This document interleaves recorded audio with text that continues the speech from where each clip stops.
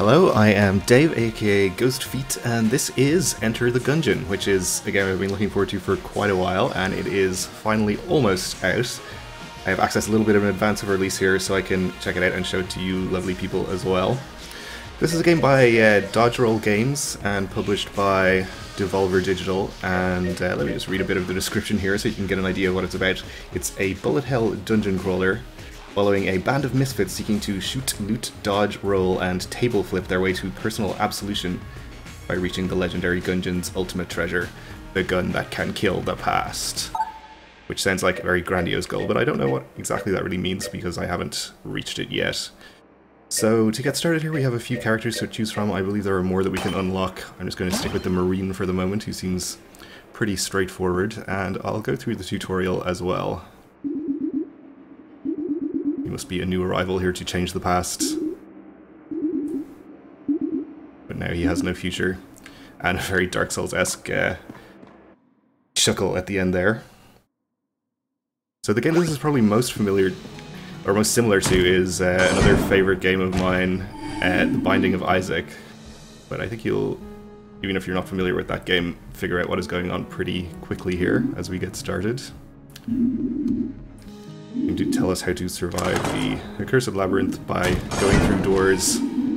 So we can flip tables, which is something that's pretty useful in the game to provide cover. They block bullets for a little while until they break, and we can also kick barrels around, which also can be useful. Though I'm not very good at making use of it yet. I have played a bit off camera before recording this. This is the most important lesson. You can dodge roll by pressing left bumper and a direction. We're invulnerable to gunfire during the first half of the dodge roll, but vulnerable again when you hit the ground. We can dodge 3 bullets and other hazards. It requires precise timing. So we have an opportunity to practice. No, don't explain it again, please. Thank you. So, not too difficult here. But things do get a bit more hectic with a lot more bullets on the screen, as tends to happen quite a lot, as we will find out. So we can also use it to jump over pits and other gaps and obstacles, which is good. Oh, I already passed it, thank you though. The dodge roll is the first and best way to avoid dying in a gunfight. Sometimes the number of bullets can be overwhelming. For instance, there is no dodging through that, but there is a way to clear the path. These are called blanks. Using one will delete all enemy projectiles in a room and stop enemies from shooting for a short period. So these are kind of like a panic button or get out of jail free card type thing, which you can use in tricky moments to get a little bit of breathing room and get out of a tough situation, and I will definitely not use them optimally, so prepare yourself for that. But hopefully I'll get better at it. So we have the basics. A gun befitting our stature and experience. The pea shooter, baby's first gun.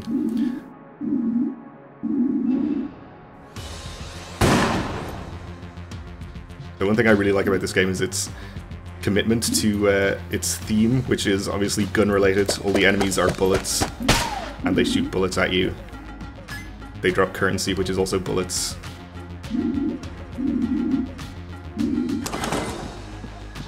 Your hearts, as you can see at the top of the screen, are made of bullets. I guess we're shooting peas, which aren't bullets, but maybe it depends how you look at it. So you can move in any direction, shoot in any direction. Well, that's fairly self-explanatory, I think. I am using an Xbox controller. Let's try pushing this barrel, actually. Well, that worked pretty well.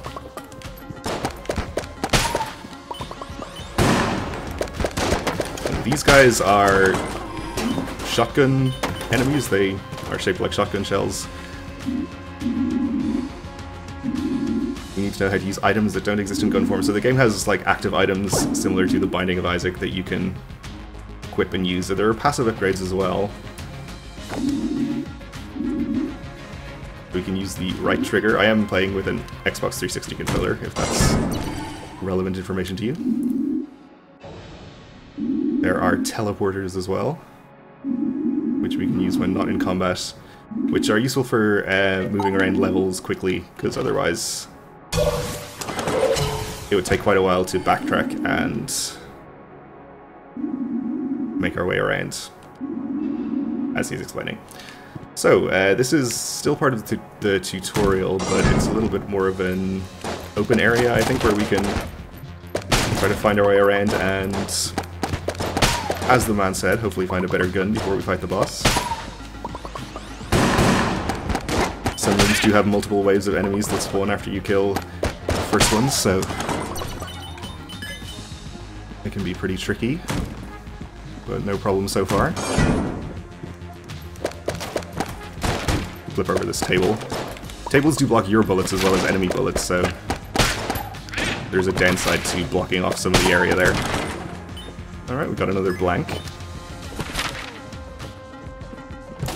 But this is a dead end otherwise. I really should have used the teleporter, actually, to avoid some backtracking there. So this is the boss. Let's explore a little more before we go into the boss.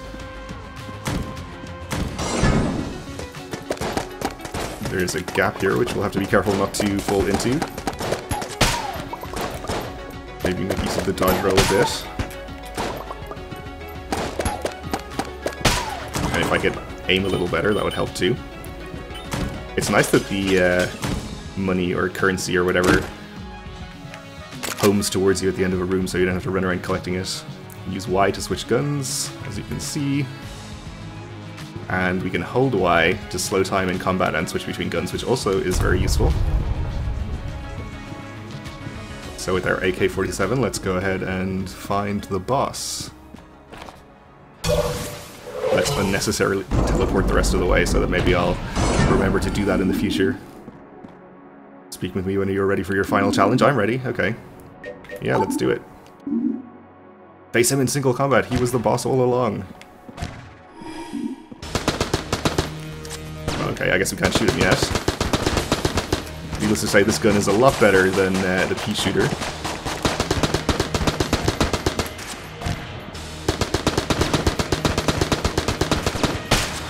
Okay, that was pretty easy. The great Manuel has been bested.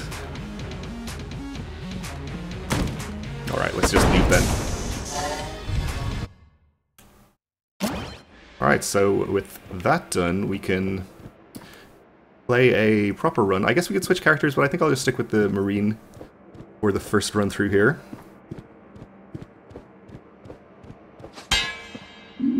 We are now ready to enter the Gungeon.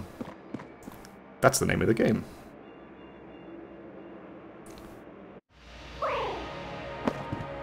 Alright, so a couple of things that weren't covered in the tutorial. Maybe the little shield icon beside my health is armor, which basically just acts like extra health that sits on top of your armor. We also have keys and money, which I've mentioned, which are under the two blanks that we have there. There are shops that we can find and buy things in, as you might expect. Keys are used to open things, mostly chests, which often have guns or other items in them.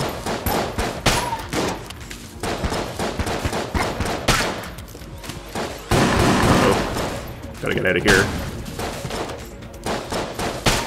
Not a fan of these grenade men.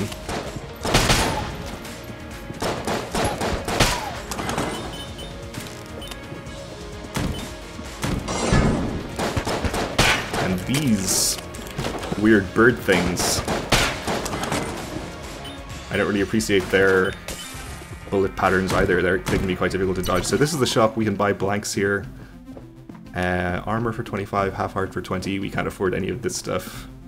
Bullet time, which I think is an active item, or the dueling pistol, which actually I've never had before, so I'll probably try to buy that if I can. And we have this guy who lives down in this little grate, who we can give guns to in exchange for money if we have any extra guns that we don't want. But we don't yet. Alright. A single wizard man, not much of a problem, and we found a chest already. But it does not contain a gun. It contains a ruby bracelet. Thrown guns explode. So there is a way to throw guns, but actually I don't know how to do that. I don't think we could throw our default gun here anyway, maybe? I'm not sure. Whoa.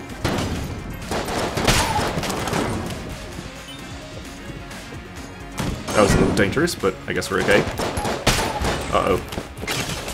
These knight guys with the big red swords can be kind of tricky.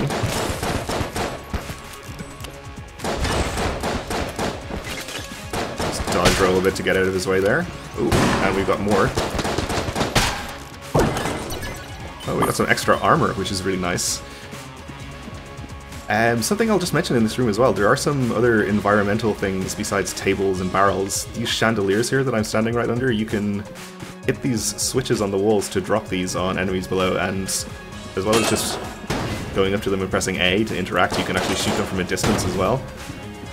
So those can be very useful if you have the presence of mind to use them in the heat of combat, which is not always the case. Good lord. I was not prepared for this room. Okay, so we have these slime enemies as well, which subdivide into smaller slimes, as slimes often do in video games.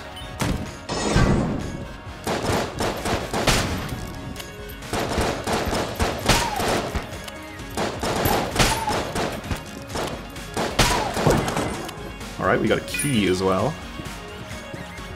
Item drops like that at the end of rooms are actually kind of rare. I think we've been pretty lucky to get 2 so far in this level. So this is the boss. I think we'll maybe explore the rest of the floor. In fact, there's only one place left that we can go to. And I forget how much the dueling pistol was in the shop, but I think we might have enough to buy it. Maybe have a better chance if we do another room or 2 here.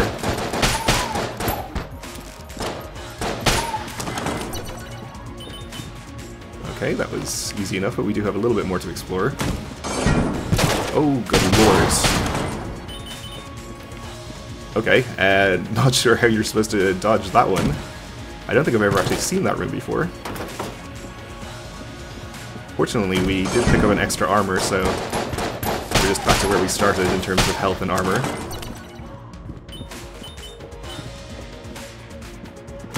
Definitely have enough for the dueling pistol now. And we picked up another gun, the sawed-off, which I've actually used before. It's a starting weapon for one of the other characters, and I'm not really a big fan of it. So actually, maybe we'll give this to this dude here. I can press down on the D-pad to drop guns. Get some extra money at 268. So the dueling pistol's 35. We'll buy this. Ricochet, so if I had to guess, I'd say the bullets probably bounce off walls. And we could buy another armor, or we could save our money for the next floor, which I think is what I'm gonna do.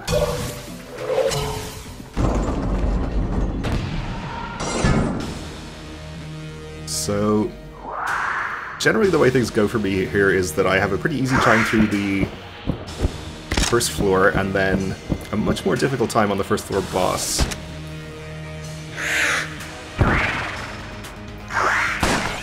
Especially on this boss. It's not the same boss every time. There's a selection of, I think, 3 or 4 different bosses it could be. I assume is the same for future floors. I've seen those less often. Let's not stand under those. That's probably a bad idea. Actually hit him twice with the dueling pistol if we aim it right.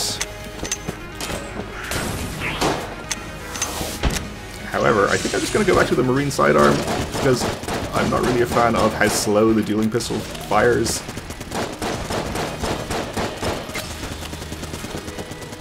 Try to keep out of his way here.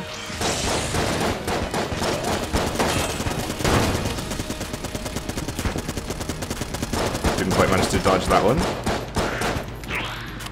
I'll try to remember to use blanks at some point.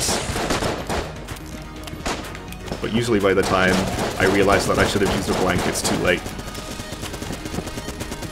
Which really is my own problem.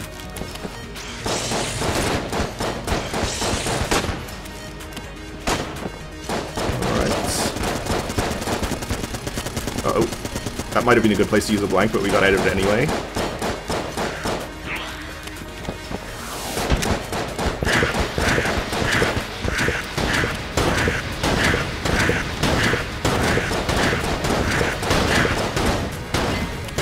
Stay out of the way of his bombs this time, which I did.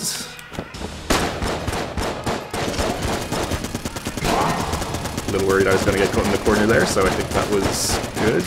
They do get replenished every floor, as the tutorial man said. Alright, that went pretty well. Alright, so we get these green things, which are hegemony credits. These are sort of a meta currency that you use to unlock guns that will later appear in the Gungeon.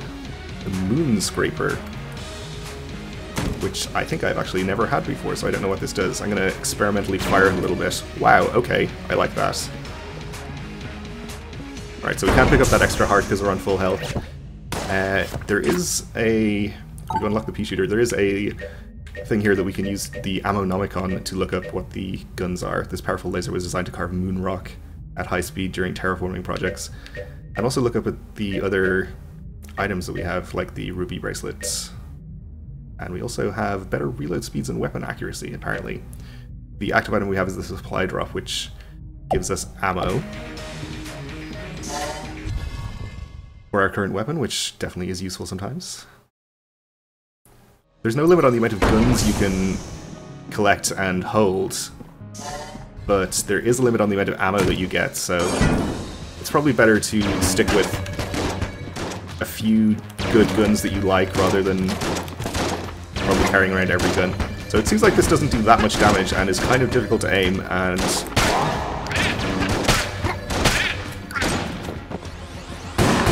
while it looks extremely cool, maybe it's not the best.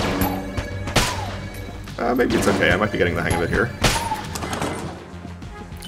Got out of the room without taking damage at least. Uh-oh, I didn't realize these would open beneath me.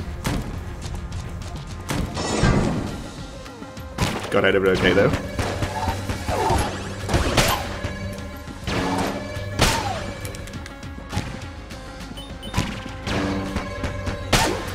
Alright, kill him before he shoots any more of his bullet shapes.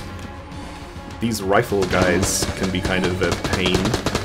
And these ghosts with the Tommy guns are actually one of my least favorite enemies. I find their slightly random shot pattern very difficult to dodge. Can actually shoot this around corners, which is maybe good. Going through ammo pretty quickly here. I might just switch to the sidearm for a while to conserve ammo. We have infinite ammo in the starting gun here, so it's a good one to use if you need to save some resources, especially when fighting easier enemies like that. So you can see on the map the red room blocked off with an X there. This means that we just can't go in from this direction. There'll be another entrance to that somewhere else that we'll have to find.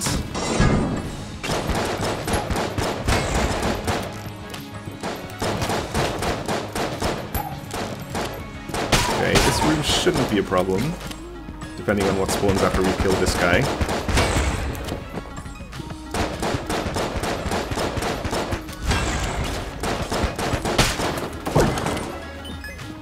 And what spawned was some free armor for us, so that's pretty good. Alright, the shop. So I don't really know what this Prime Primer is. It's very expensive and I've never bought it, so I don't think we're going to afford it here either. Bionic leg. Otherwise we can buy hearts or keys or blanks. Well, obviously I have to buy the bionic leg. I have no idea what this is. More machine than man.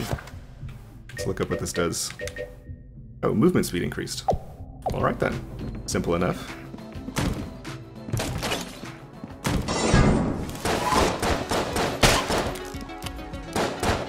Alright. This little wizard guy in the middle here. I think they buff the other enemies.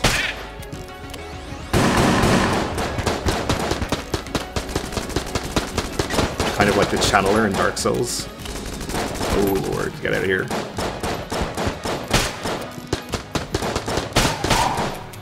So it's probably a good idea to kill those as quickly as possible.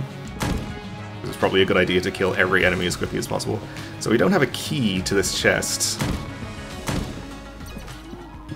And we found some prisoners in a cell here. So there are various NPC characters that you can find down in the dungeon, and they appear in the breach, which is the starting area where you select the characters that can do various things for you. I think those ones up there are the ones that will eventually run the shop where we can spend the hegemony credits to unlock other guns. Well, that was silly damage, but I was... Oh, good lord, that was even worse. I was kind of nervous about the fires and didn't want to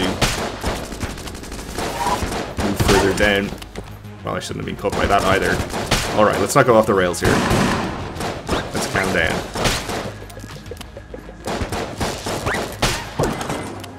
Alright, we actually got a key, which is really good. We can use that to open this chest back here. Not the cell, though. This requires a special key, which hopefully we'll also get at some point. What is this? Skull Spitter. Another one I've never had before. I don't know how many guns there are in the game. I think I might have read 200 or so, but don't take my word for that. Even in death, bullets fly. This gun was crafted by Nguyen, the Cursed, from the skeleton of a gun dead that had become a spectre. Okay, well, let's try it out. It shoots skulls, okay. Not sure what I was expecting. Only 150 ammo, so I have to imagine it does quite a lot of damage.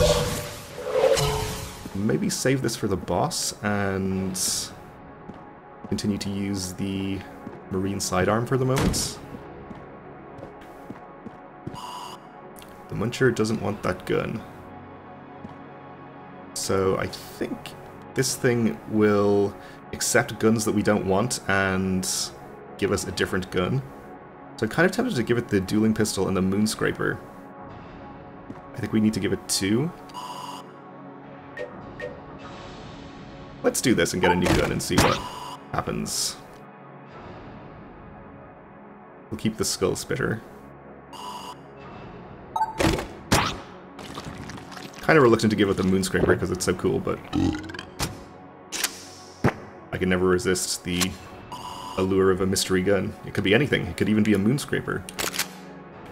What it is a little bomber, so 60 ammo. I imagine this shoots bombs. Let's just try it out, I guess.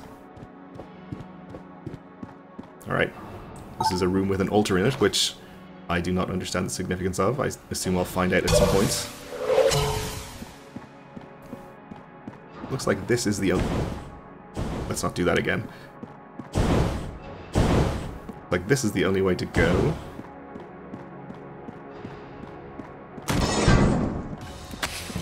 Oh, I think we have to charge this up and then shoot. Okay, let me switch back to something else here. Oh, they're kind of homing. That's pretty cool. Alright, once I have some room to maneuver, I think we're good here. Oh! That guy teleported right beside me, which I did not appreciate.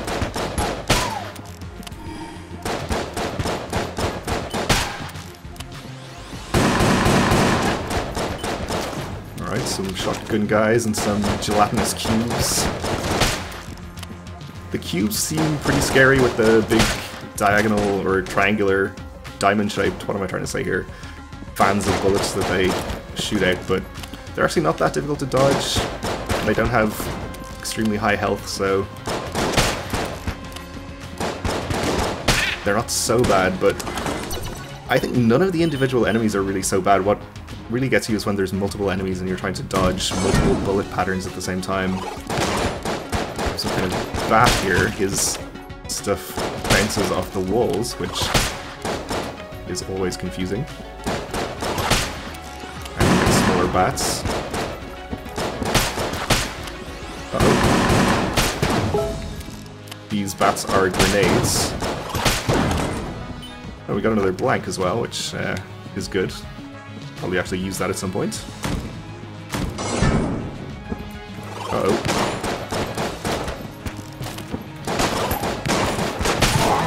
I'm gonna use it right there because I don't want to try and dodge all of his bullets while I'm also getting out of the way of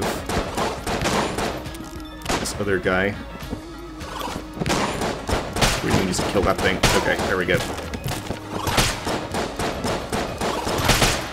These little bat enemies, I think they just sort of turn into bullets and fire themselves at you.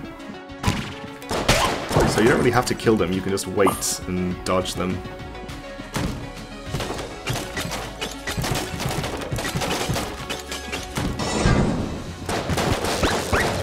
Uh-oh. Whoa, almost fell down that hole there, that would be bad. Just dodge through this. Okay, we're not done.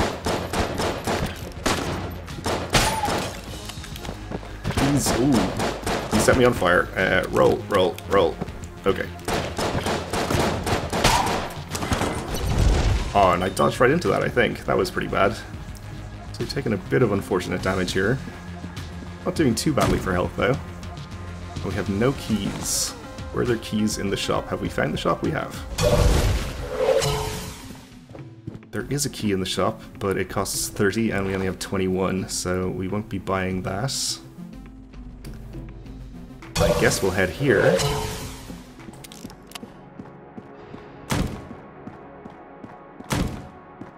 And we found the boss. Okay, so I think what I'm going to do is I'm going to head back to this chest and I'm going to try to shoot it open. You can shoot open the smaller chests. I'm not sure if you can shoot open these big fancy ones, but we'll see. Looks like you can, and you tend to get lesser rewards out of that. But I'm honestly quite happy to just pick up an extra half heart there. Alright, so to reload, let's switch to the Skull Spitter and we'll try to use this against the boss.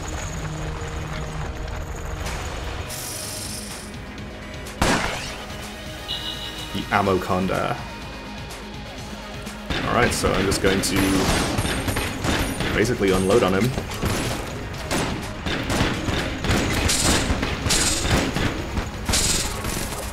Alright, this seems to be going pretty well.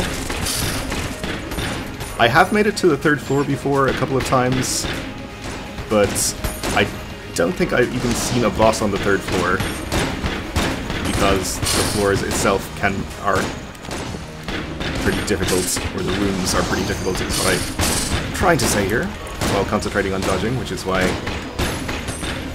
I can't speak very well. Right, they don't really home in, we kind of have to aim. Oh, that was bad.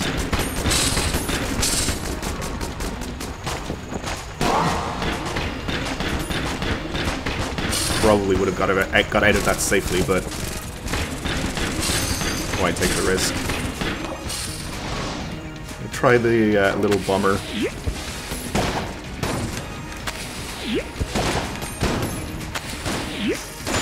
Oops, didn't charge it long enough.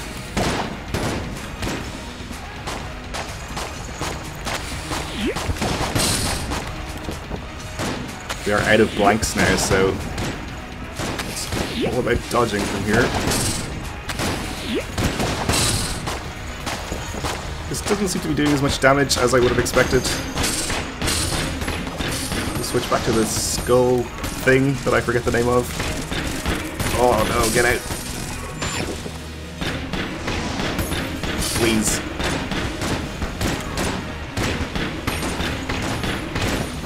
Oh no, I dodged right into it. And he was almost dead.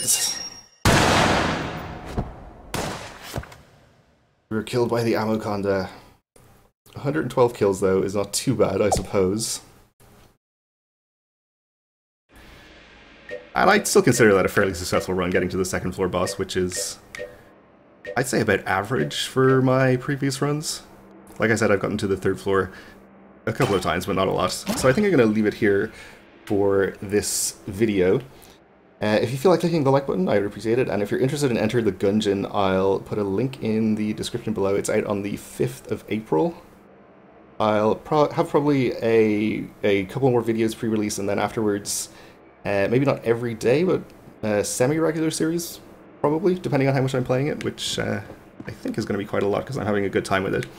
Anyway, thanks for watching.